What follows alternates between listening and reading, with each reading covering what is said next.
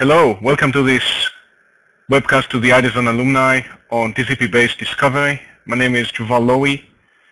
I'm the principal of iDesign. We specialize in system architecture and project design. Also do a lot of work with Microsoft. The material we're going to see today in this webcast is going to be in the next edition of the WCF book, hopefully published early next year. I was part of both the .NET and later on WCF design effort, wrote many of the white papers for Microsoft. In fact, I wrote the white paper for MSDN on WCF Discovery. Microsoft recognized me as a software legend due to the impact I've had on the industry over the years. And if you need to get in touch with me or anything related to this webcast, it's going to be iDesign.net. So let's talk about the objective for this webcast.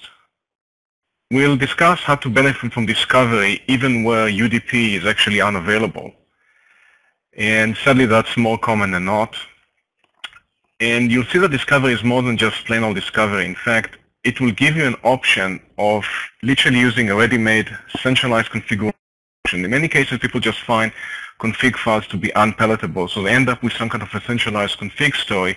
But that thing is not readily made, and it has its own issues. This would literally substitute the need for doing that. Just as important, you're going to see in this webcast for fun with advanced programming techniques spanning WCF, C#, parallel programming, and how to utilize various of the moving parts in Service Model EX. In fact, I can summarize in about 2 slides how to use the technology. We'll see it. Basically, it's one line here, one line there. So almost all of it is going to be spent on the Kung Fu with programming, you will see. I'll try and cover discovery, and maybe I'll hint as to how to do an announcement as well if we still have time. So what do we need discovery? We need discovery. If you look at classic object orientation, developers have learned a long time ago it's not a good idea to burn the type of the object in the client's code. Even if you use abstract classes, even if you use interfaces, there's going to be new type somewhere in the client's code. If you use a class factory, you encapsulate it. And so you just say to class factory give me your interpretation of who needs to be the object behind this interface. And then if you need to change that type provider, all you do is make one change in one factory as opposed to across all your clients. And in the world of service orientation, the address is the equivalent of the type. If we have 2 services which support the same contract and the same binding, then the only differentiating element is their address. So in the world of SOA, the address is the equivalent of the type. And the same rationale that says don't burn the type in the client says don't burn the address in the client. It doesn't matter if you put it in the code or if you put it in config. When you make a change to the address, it's a painful change. And discovery allows you to avoid that pain. Now with regular WCF calls, the service has to know the port or the pipe is available up front. You have to guess port 8000 is available. The client has to know not just the port but also the service machine. And if you try and resolve those things using config file, it's a big mess. It works on a small scale, it doesn't work on a big scale. So it would be great if the client could discover the address at runtime. That's in fact the only thing WCF Discovery gives you out of the box. I say there's 2 other things would be great. One is if the service could use any available address this address at runtime. There's nothing in the service code that says it has to be port 8000.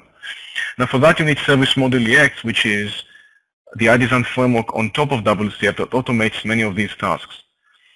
In addition, it would be nice if you could just avoid config file altogether, and again, Service Model EX gives you that with regular WCF Discovery. WCF Discovery uses UDP. UDP is a way of doing a broadcast, and the pattern looks like this. In step 1, the client blasts the network with UDP discovery requests. Now, services can optionally offer a discovery endpoint over UDP, and in step 2, they receive that request. If they support the contract the client is calling for, in step 3 they respond back to the client. The client now has the address and proceeds to invoking the service as usual. And that's what WCF Discovery gives you out of the box. The problem is it relies on UDP. UDP at best of time is a questionable protocol. First of all, it's unreliable. The client has no way of knowing if the request was actually received, nor can the service know the response was received by the client. And so the client tends to sit there for a period of time and saying, you got something for me, you got something for me, and discover and discover. That creates simply a noisy implementation. Now in some environment, UDP is simply not supported. IT departments prohibit the use of UDP. They either do it because they view UDP as a big boogeyman and just block it, or maybe accidentally somebody blocks it on the firewall. And so if you have an enterprise environment, it's quite likely UDP is not going to work there. It works in an environment that you can predetermine and control. And that's especially the problem for independent software vendors that have no control whatsoever over the customer's department IT policies. And so with some customers, if you base your system on UDP, it will work. With some customers, it won't. So now you have to start forking and branching your code based on the IT policies, and that's just a big pain. So the solution for this problem is recognizing the following. At the heart of all discovery mechanisms is the broadcast, or a query for the contracts.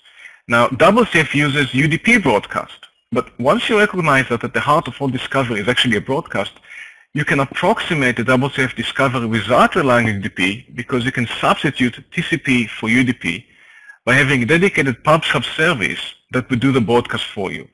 That would enable you to maintain the overall communication pattern of a broadcast, discovery, and invocation. In fact, if you use Service Model EX, what you will see here is an identical programming model. And because you can now have discovery that works everywhere, it starts servicing as your centralized metadata repository. In fact, you don't have to have any kind of repository, just rely on discovery to get you at runtime the address and the binding and the endpoints.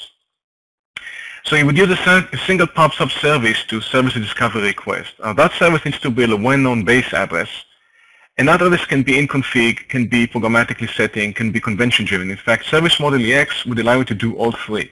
If you like config files, fine, put else in a config file. If you like to do programmatically, there's helper method for that, or you can avoid any kind of setting and let the framework use convention to drive the address.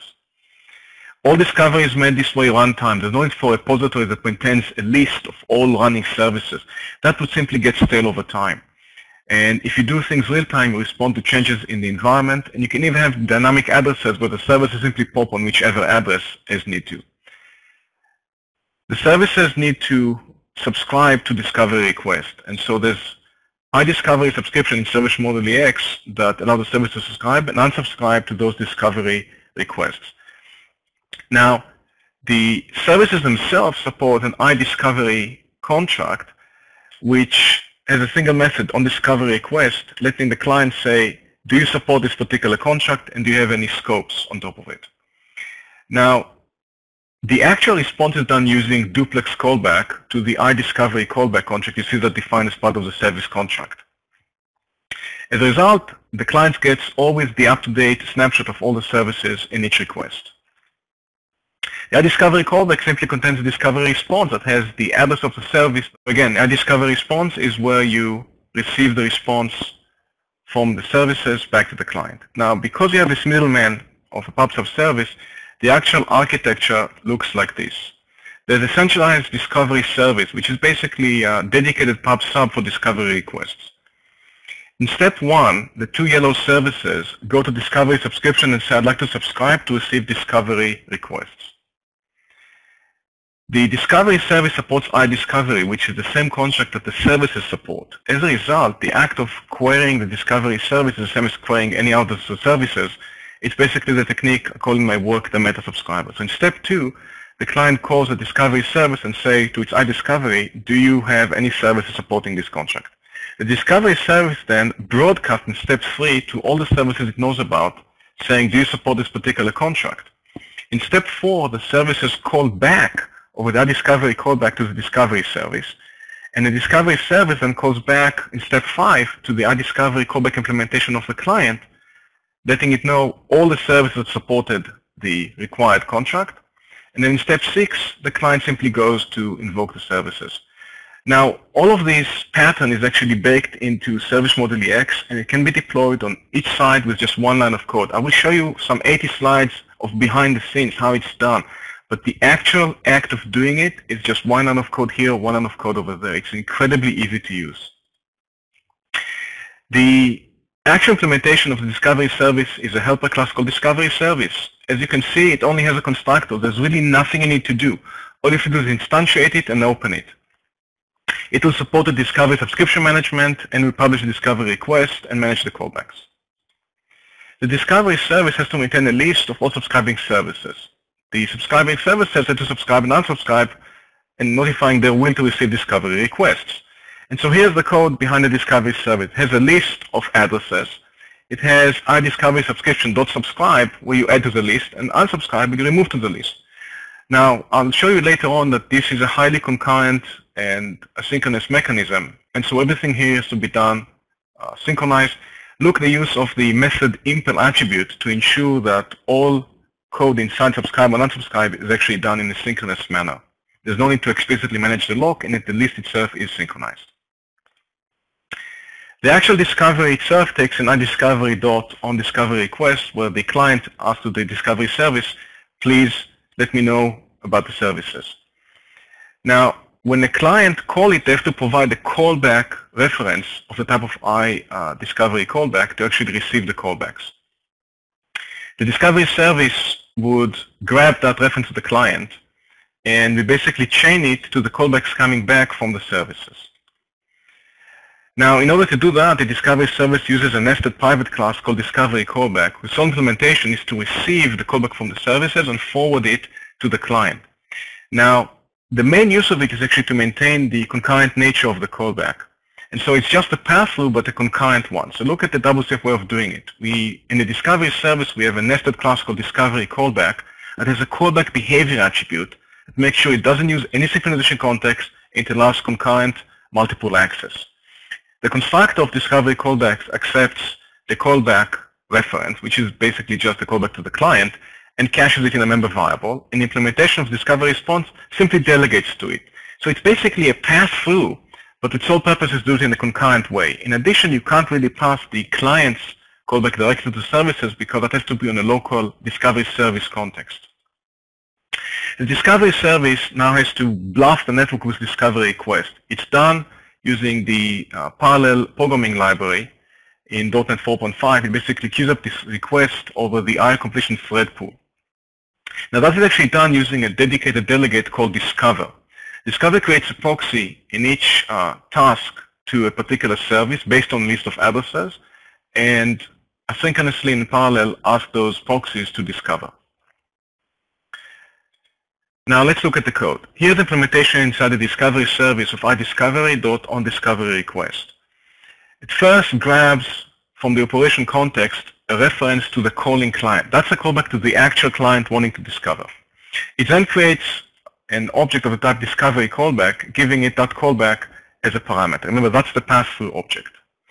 The actual work is done inside a discover delegate. So if you look at the top, it discovers an action delegate called discover that receives a single address. It then creates a proxy to a particular service behind that address using a duplex channel factory. Note this is not the WCF duplex channel factory. This is a service module EX, which receives two contracts, iDiscovery and iDiscovery callbacks. The duplex channel factory of service module EX is type safe, and so it verifies the connection between iDiscovery and iDiscovery callbacks. It creates a callback object, which is basically the wrapper class that we get from before. That's it as a construction parameter to the proxy and gives it the address to the service. The actual discovery is done in the bold line service proxy.onDiscoveryRequest, which simply passes to it the contract name it needs to discover. Now that call would carry with it the callback reference to that nested class. Now there's some bookkeeping and cleanup to be done. First of all, how do we know when it's okay to close the proxy to that service? It's only okay to close it once the service has already responded over the callback. And so if you try and just call on discovery request and immediately shut down the proxy and close it, you will prevent the callback from the service to the discovery service. So the trick here is to monitor the closing or the faulting of the channel going back towards the discovery service. And that's basically done here by taking the client callback object and monitoring its closed or faulted event and giving it another anonymous method that simply closes the proxy. Now, what if nobody ever closes that proxy for what nobody ever closes that channel for whatever reason? So the trick here is to actually have a safety net of a timeout, and that's what task.delay is all about. It creates a new task and simply delays for it for the send timeout of the binding used to issue the discovery request in the first place. Basically, it says if the timeout has elapsed, then it's actually okay to close the proxy because they can't actually call it anyway. Now, as soon as that task is complete, there's a continuation. That's what .continue with does. And in .continue with, it simply asks to just invoke the cleanup delegate and simply go and close the proxy. So you have a safety net here. If the closed event of the channel is called, you close the proxy. If the timeout elapses, you also close the proxy. Now, at the very bottom is m_addresses.forEach async discover. For each async is an extension method in service model EX that does a for each in a parallel and asynchronous way. I'll show the code for that in a second, but look how it reads. It reads almost like natural language. Addresses for each async discover. So you take the collection of addresses and you run an extension method on it that takes each address and invokes it in a parallel asynchronous way, the discover delegate. And as a result, let me go back to the previous slide. You'll see we're still in the context of iDiscovery.onDiscoveryRequest. And as soon as that happens, it takes all the addresses it knows about and blasts all of them with a synchronous, concurrent, and parallel discovery. Let's look at the implementation of for each async. It's an extension method for the INumerable collection in .NET. What it does, it creates a list of tasks, and for each item in the collection, it does task run on it. It simply invokes a delegate you give it, and basically creates a list of tasks for continuation or for what have you. But the net result is that almost natural language-like way of reading the code. Now, I mentioned that there's a timeout as a safety net. You always have to think in here in terms of what happens if the assumption is not met and you have to do some cleanup. Note again, this is fully concurrent. The service can subscribe concurrently, the client can discover concurrently, and the clients are configured for multiple concurrency and no synchronization context, so you can always call back to the client. You will see it in a second. All state access, on the other hand, has to be synchronized. Everything is done asynchronously, so you always have to think about when do I clean up, how do I protect state, and so on. The discovery callback, like I mentioned, is fully concurrent. It receives the callback concurrently, so the same service can call back to the same callback object inside the discovery service concurrently. It would always be forwarded concurrently to the client. Now, even though we used some pretty nifty .NET 4.5 programming here, we also worked on a comparable version that is in plain .NET 3.0. And the reason we have that is because what if you can't use .NET 4.0?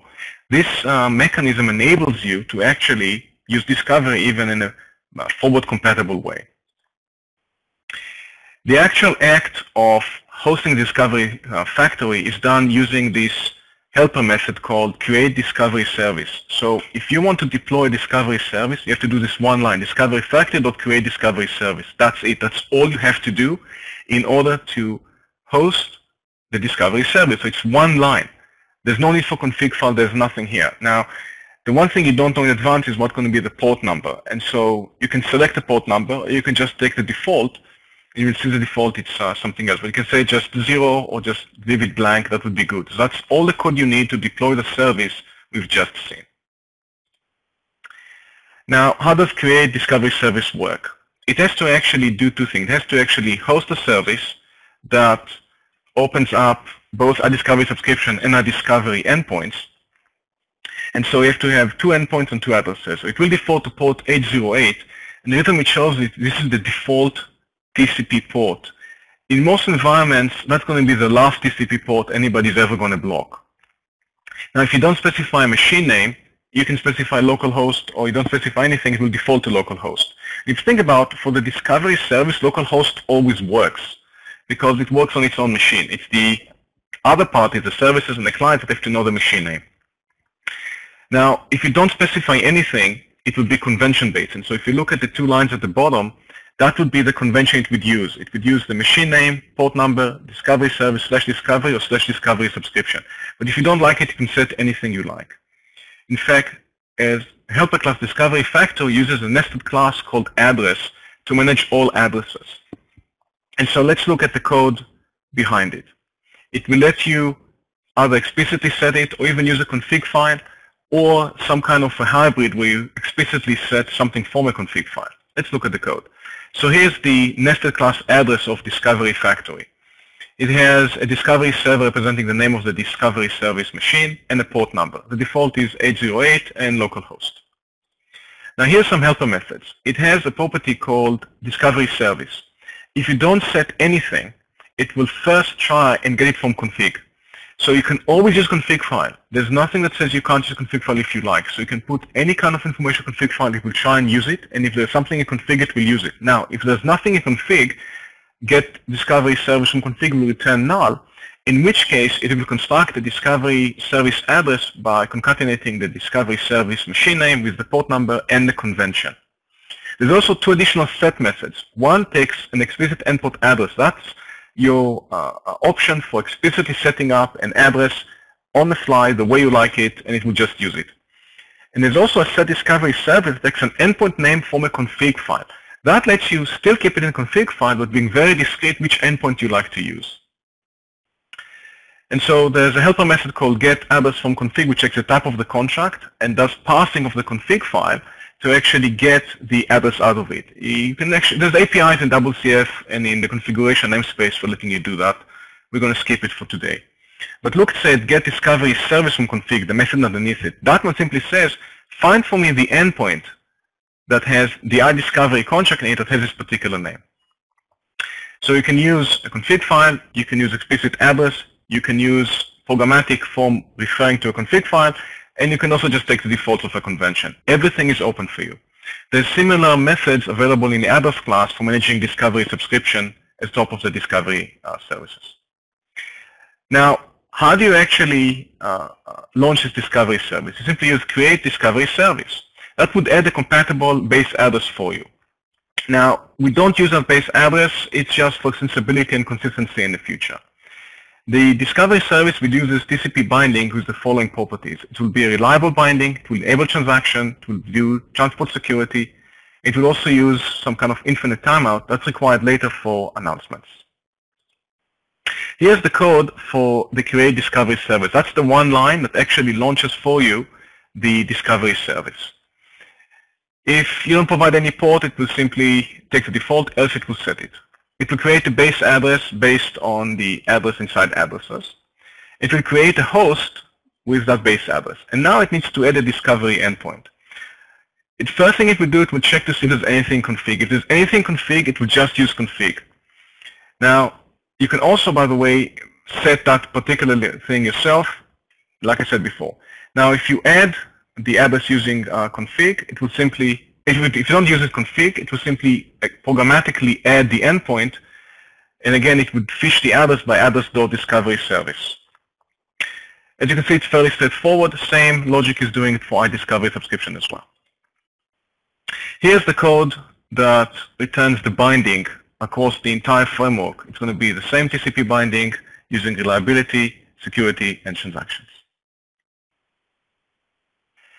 Now you have to launch discoverable services. Now you have to launch a service that wants to be discovered this way. So Discovery Factory is a one-line called create discoverable host, which returns for you a host wrapping one of your services that can be discovered. It's one line, that's the only line you would need on the service side to plug into Discovery service. Now that host needs to do several things. First, it needs to host your service, but you also need to implement iDiscovery and subscribe to the discovery request. Now, because we're already here, we might as well turn on regular WCF Discovery and regular announcements. If you still want to use regular WCF Discovery, if it's available, it will use that as well. It will also automatically add a max endpoint for you. Here's the one line you would need. Discovery Factory.create discoverable host. That's it, and it returns to you a service host of T, which is a service model EX subclass of service host. There's some other goodies on it. Look at it just as a regular host. So here's all the code you will need on the service side to connect to this framework. It's a Discovery Factory.create discoverable host. That's it. And now you host your service, and it would actually be monitoring the discovery request and so on. Now, optionally, you can also set where the discovery service is. And so it's completely optional to do it programmatically, to do it in config, and so on. In most cases, I suspect you're going to gravitate towards the convention, in which case, don't set anything. It will just work. Now, the Discovery Factory uses a nested private class called Discovery Request Service. That one implements iDiscovery and needs to respond to the discovery request. Now, its constructor takes a collection of the service that you implement, endpoint, and those are the endpoints you want to respond to discovery requests for. The onDiscovery request implementation of iDiscovery obtains a reference to the callback object provided now by the discovery service. It will look for a match between the request and the actual endpoints and responds if there's a match. So here's the code inside the helper class discovery request service. It's basically an implementation of iDiscovery. The constructor simply takes a collection of endpoints and stores it. Now, I know it sounds strange to use in WCF a parameterized constructor. This would actually be okay because we're going to host it as a singleton. The actual implementation looks like this. The first thing it does is it grabs a reference from the operation context to the callback to the discovery callback. That's the one provided by the discovery service. Then it scans all the endpoints in the collection of endpoints it got in the construction, looking for a match between the construct and the scope. And that's all what this if and for each is doing. Now, if there is a match, it will simply use the callback reference that points, remember, using duplex to the discovery service to actually respond with discovery information. Now, the create discoverable host actually has to use two hosts. First is for the discoverable service itself. That's your service with the business logic. Now, because you're using discovery, it actually uses dynamic address on it. You don't have to use any kind of a predetermined address. It will pick up an available address and use it. It will also add the max endpoint and UDP discovery on top of that, just in case. The second host is for implementing discovery requests. But that one, we can use a singleton, and we can use dynamic address for it as well. So as long as the address for the singleton is actually unique, you can actually have singletons. You can kind of get away with it in WCF. And so here's the code inside create discoverable host. The first, it creates a host for your actual business logic service. And that's what the ... is about. It will also add UDP discovery and a max endpoint. Underneath that, we're going to create a discovery request service. That's a service to implement iDiscovery. And note, we're using a C# constructor for it, giving it a parameter. Then we take that C# object and we give it to the service host as a construction parameter. It turns out you can actually do it in WCF. You can use service host to construct a singleton and use parameterized constructors only in the case of the singleton. So now we have a request for handling. We have a request host for handling the discovery requests. The question is, where do we host it? And so we're going to use discovery helper.available TCP-based address, which is a helper method inside service module EX that picks up any available TCP-based address based on available ports. We concatenate to it the type of the service and for discovery endpoint, just to make it easier to look at it through debugging. And then we programmatically add a discovery endpoint using the binding and the address we just created. Next, we go to the host that actually hosts your service. We subscribe to its opened and closed events. And the reason we have to subscribe to its open event, because that would be our queue for doing two things, both to open the request host to handle the discovery request, and to subscribe to the discovery service discovery requests. And so it's fairly straightforward. We open the host, and then we create a proxy against the discovery service. Note again the use of the address class to actually grab the address based on convention. And we simply say subscribe. In closing, we do the opposite. Get a proxy against the discovery service. We unsubscribe from discovery request, and we close the host that hosts the discovery endpoint. And then we return the host, and you can just go and use it as a regular host. Now, when it comes to doing the discovery for the client side, there's a duplex discovery client. It's modeled after the discovery client in regular WCF, providing a near identical programming model. The only difference is you may optionally want to set the address of the discovery service. But everything else is done in a polymorphic manner. So you can actually gut out a UDP implementation of discovery and use this one with minimal impact to all clients. So again, the three constructors you see over here are optional. You can take the default, or you can give it an endpoint name in config, or you can give it a programmatic endpoint. This is just like a regular WCF proxy. And so here's the implementation of it. The parameterless constructor will just use the defaults and the convention. You can slurp an endpoint out of config, or you can just force feed an address using an endpoint address object. Now, what it needs to do, it needs to post the discovery request and then sits back and wait for the callbacks coming back from the discovery service. So it uses a nested private class called client discovery response callback. And its main use, again, is to do this concurrent delegation of the callbacks. And the actual work is done using a delegate you give it. So here's the nested private class client discovery response callback. Its constructor takes the construct you're looking for, and a delegate to use for the actual delegation of the callback. So on discovery response, simply by and large does some matching to see that the response from the service matches the contract you were looking for, just to make sure no hiccups. By and large, it would always match. And it uses this action delegate to go and respond back to the discovery client itself. Now, the actual work is done using the find method. The find method is using this delegate to actually process each of those callbacks. It will instantiate the client discovery response callbacks and will delegate on each response using that delegate. And so let's look at the code. The first thing find does, it does some bookkeeping to create a filtering criteria and populate in it the contract and namespace you're looking for, and that's all good. Now, Microsoft never intended you to do this directly, so we have to use a helper class to actually create a find response object. This constructor is normally private. It creates a handle, a waitable wait handle. You will see in a second why. The actual add endpoint delegate takes an address and scopes and create an endpoint discovery metadata wrapping that address and the scope, attaching in a for each loop the scope to every piece of address in there. And then it has a response object. It needs to add to it the metadata of the endpoint we just discovered.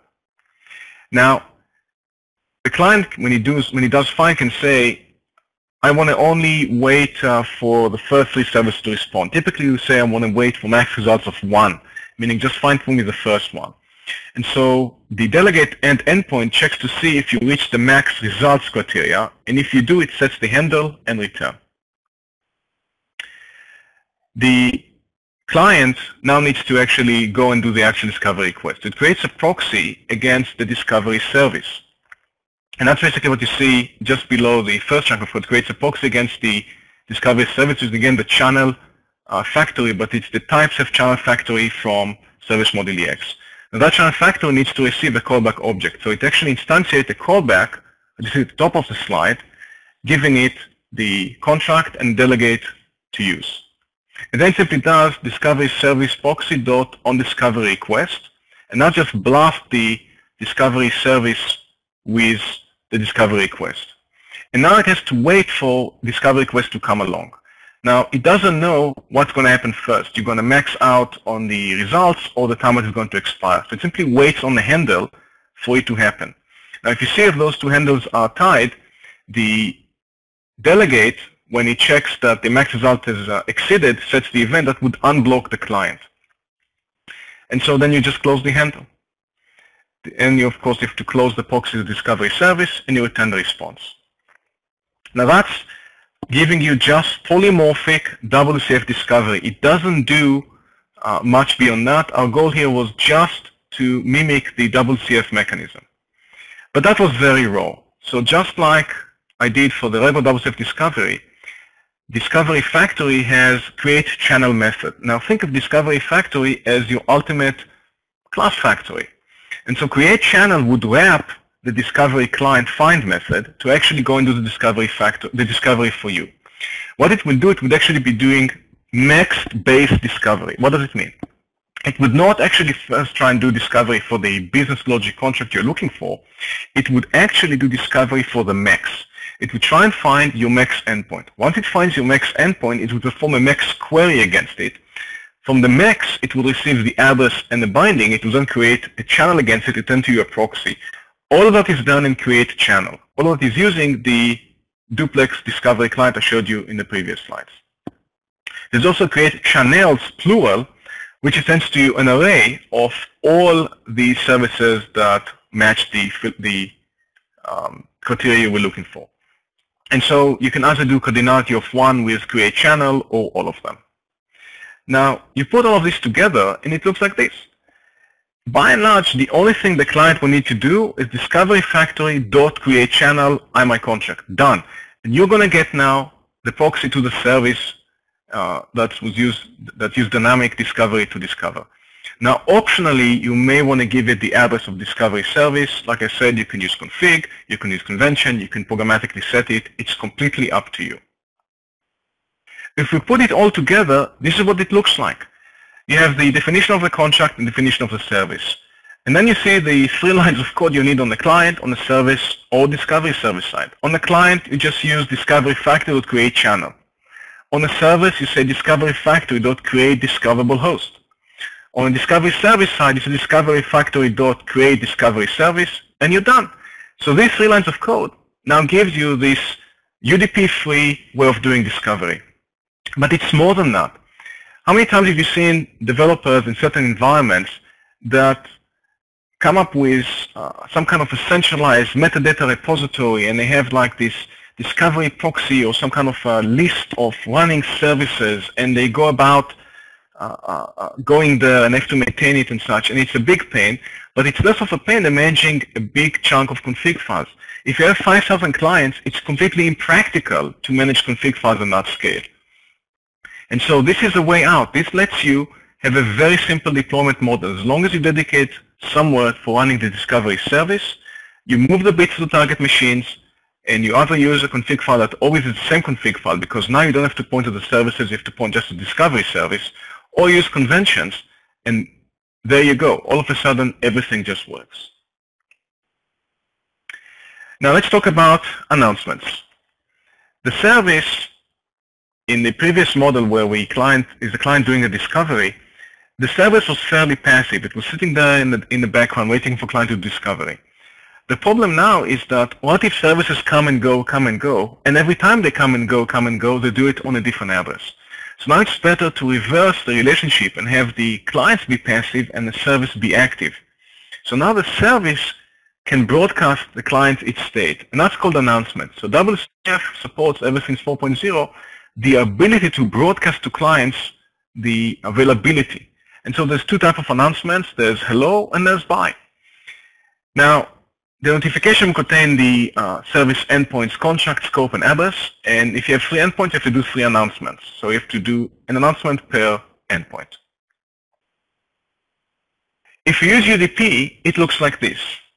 The client is now passively sitting there in the background using UDP endpoint that implements announcements.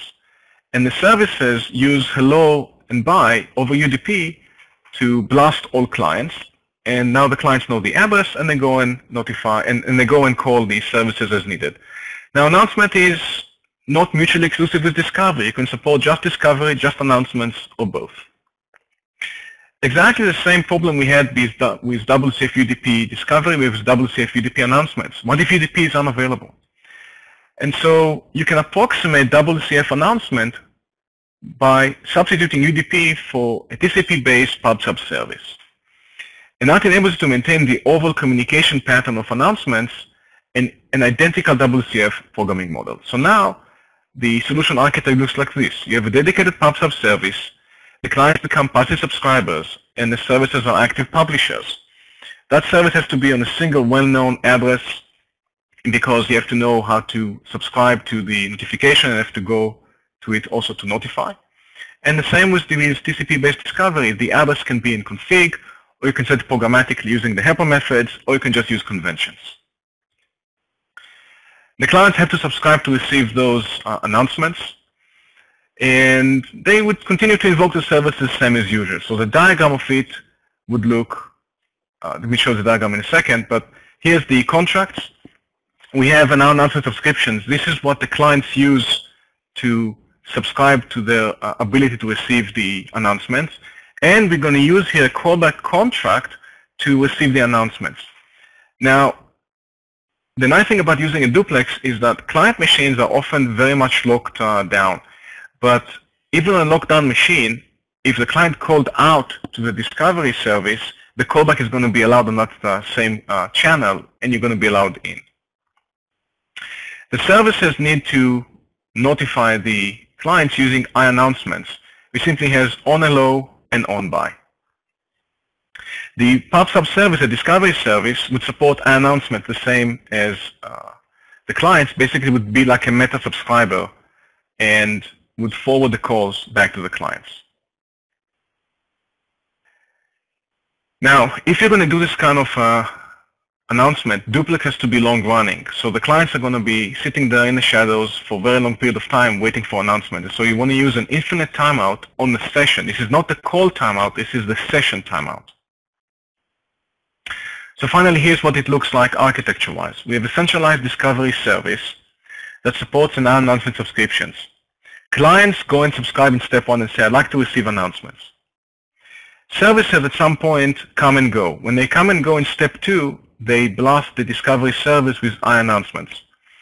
The clients also support iAnnouncements, and so the discovery service calls back to the clients and forwards the calls to them, and then the clients have the others in step 4. They simply go and invoke the calls same as usual. The discovery service reviewed before actually supports announcement as well as discovery.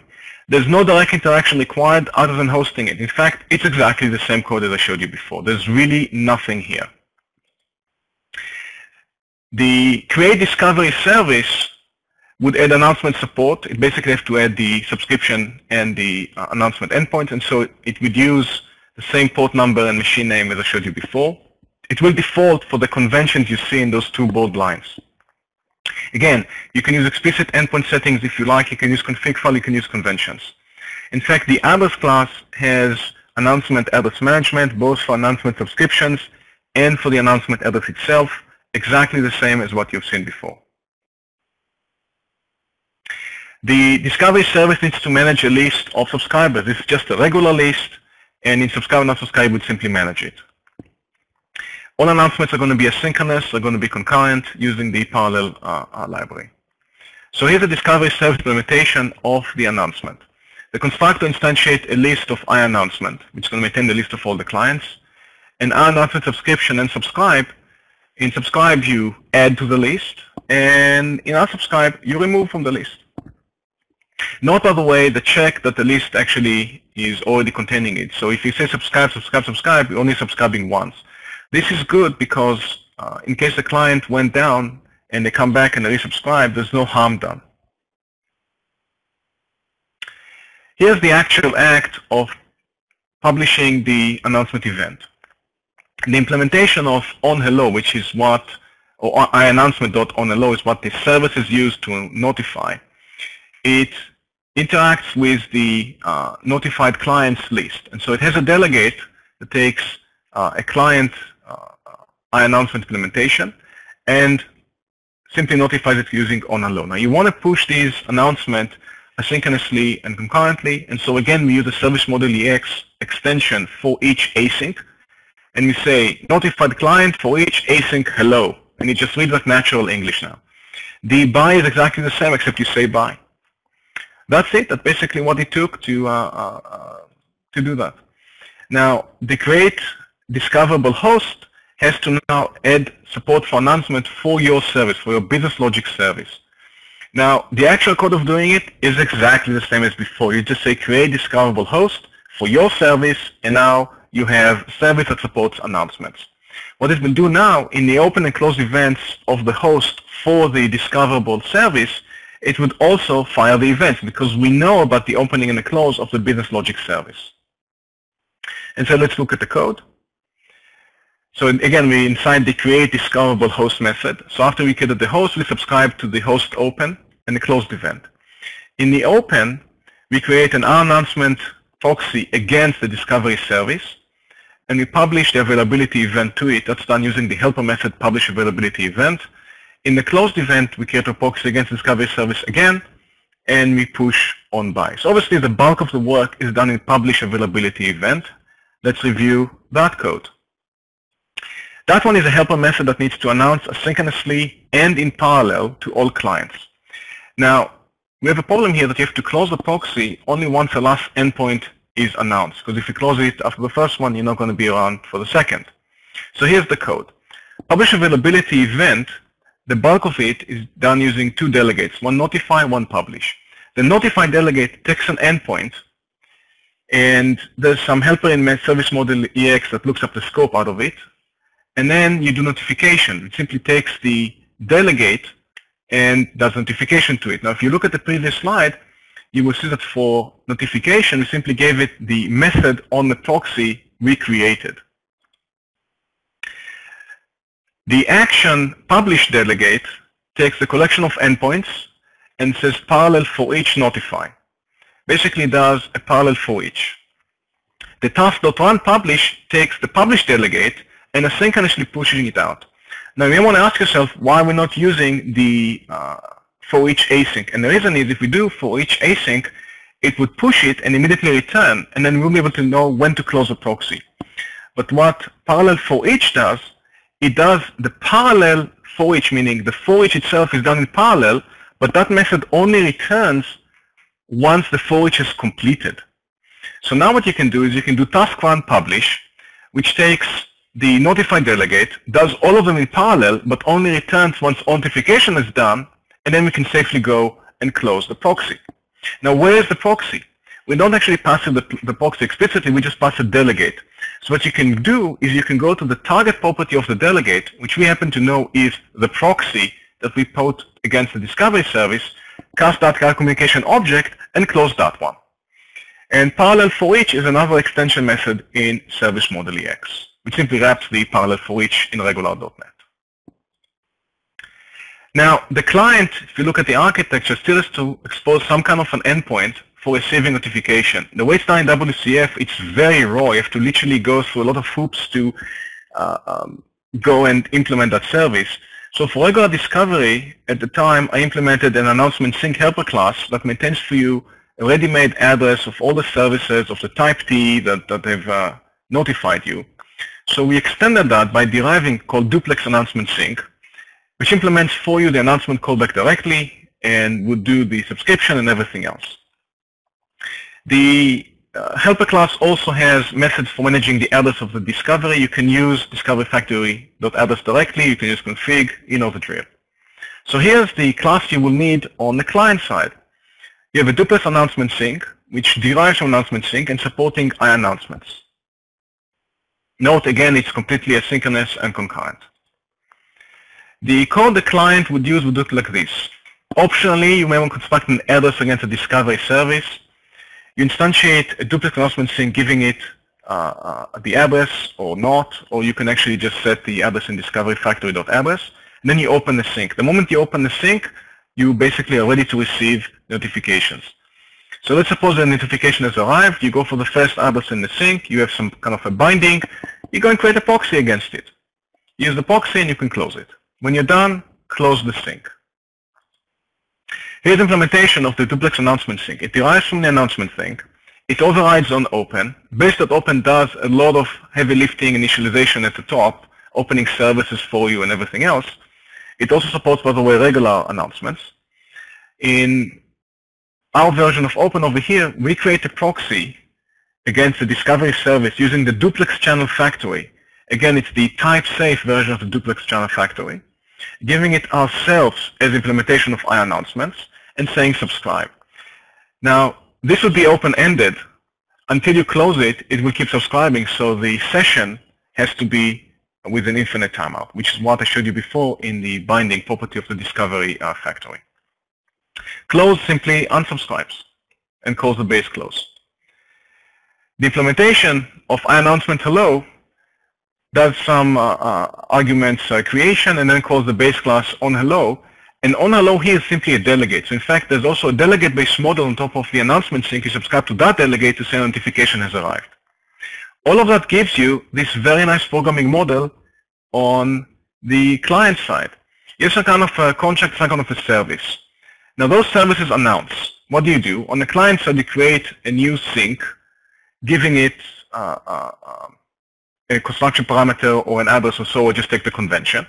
And you open it. And the moment you open it, now you are ready to receive announcements. And then you can simply go and create the proxies based on addresses, the second address, the first address, whatever you like, inside the sync. On the service, nothing has changed. You just say discovery factory.create discoverable host. So think about it. It's the same service code, and it does discovery, it does announcements, and so on. On the discovery service, what do? Exactly the same. Discovery factory.create discovery service, and you're done. You have now discovery, you have announcement, you have both, and you're good to go without ever mentioning UDP. Okay, so I have a client, a discovery service, and a service. So let's look at the discovery service first. Here's all the code you need. Look, create discovery service. That's it. Now, I could decide that I'm using port 8001 or the default. It doesn't really matter. So I'm just demonstrating that I can do this. That's all I need to do on the service side. On the discovery service, I just look at the actual service. The service said, I'd like to create a discoverable host on this service. That's it. The client, when I click this button, is going to use discovery fact.create channel to actually go and create it. And again, I can optionally set the address, I can do config or everything else. Let's see the implementation of the service. Implementation is going to show us a message box. Okay? So let's run the whole thing.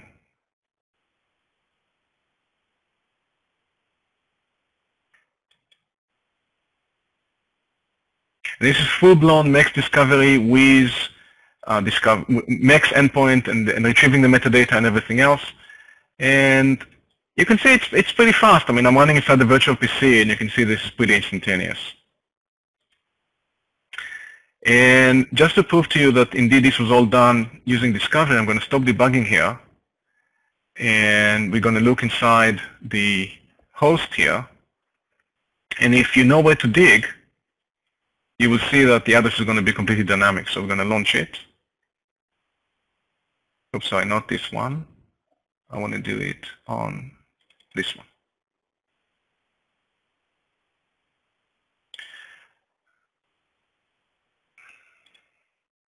Okay, so I'm going to start opening the description of the service.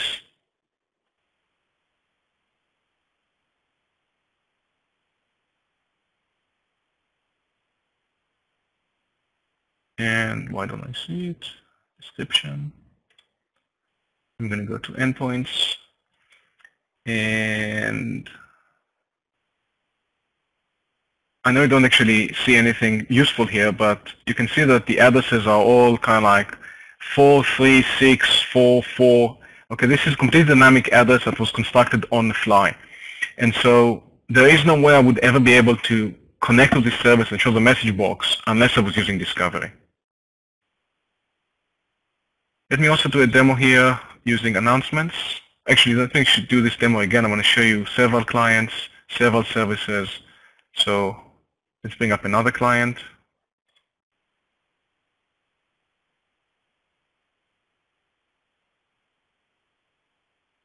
So if we call this guy, here's that. Let's call this guy. Here's this. Let's call this guy. Here's that. So it's all concurrent, it's all asynchronous, it's all good. Let me bring up the announcement demo.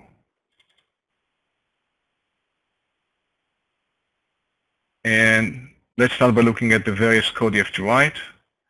On the discovery service side, exactly the same thing. It's just one line you will ever need.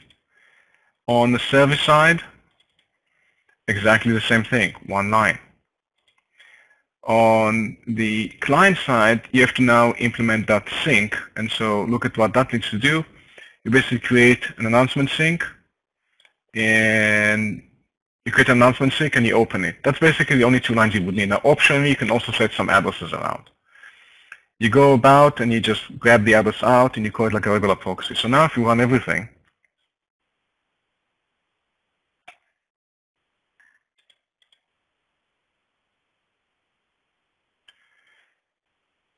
and so if I call it now, it's going to work. But let me actually do the following. Let me go and close the service. So if I close the service, now actually there's going to be nothing. I'm going to get some kind of an error, some kind of an exception because the service is not here. So maybe I should do it in parts. I'm going to launch the discovery service. And I'm going to launch the client. If I'm just going to try and invoke it now, I'm going to blow up. I'm going to launch now a service. Service is up, it's going to announce, and therefore I can freely just go and use it. And here it is. So there's really less to this than meets the eye as far as the usage. All the smarts went into the kung fu of the implementation of the framework behind it. What I showed you today in this webcast is actually going to be in the next edition of Programming WCF. We hope to publish this book in next year, probably early next year. You can find all the code for the demos I did today in the download section of the iDesign website. And I'm sure we're going to see some lively discussions on the iDesign Lumi forum regarding this particular technique.